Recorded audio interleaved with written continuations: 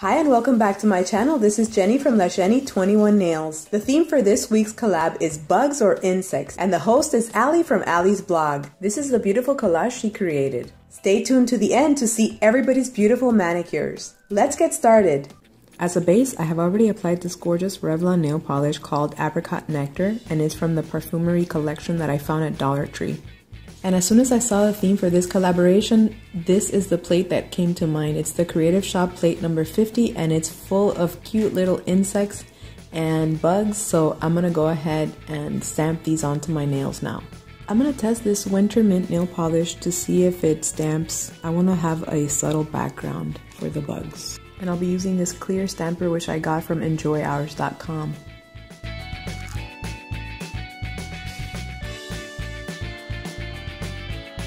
The background is perfect because it's very light, but those chunks of glitter kind of change the manicure and it's not really what I had in mind. So I'm going to try a different polish on the other nails.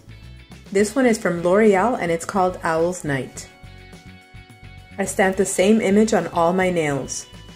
Now we're going to make the decals using my black Queen polish. I clean off the excess from the stamper with a piece of tape. Now that I have my little bugs, I'm going to go ahead and fill them in with this gorgeous nail polish from Revlon. It's called Spun Sugar. I'm also going to try this Milani 3D holographic nail polish.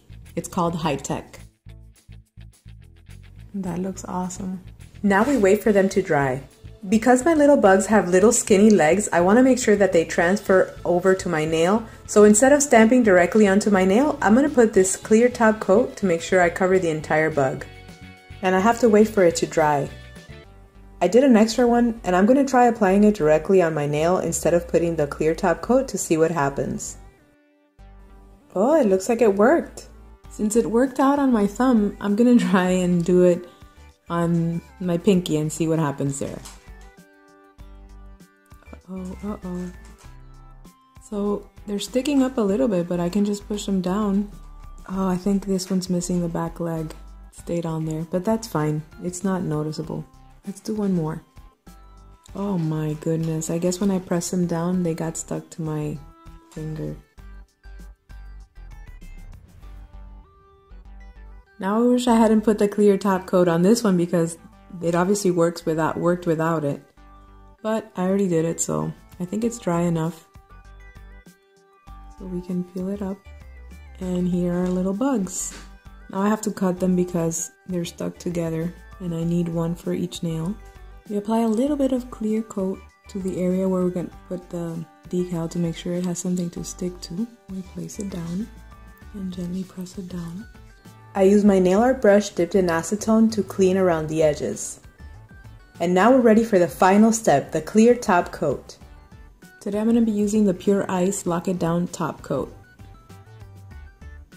And here's my completed manicure. I thought it would be appropriate to do the ending of this video outdoors, where you find many little bugs like these crawling around. I think there's one on my leg right now.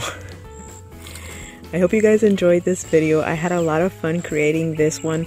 I love trying out unique and different manicures, and this is one that definitely fits that description.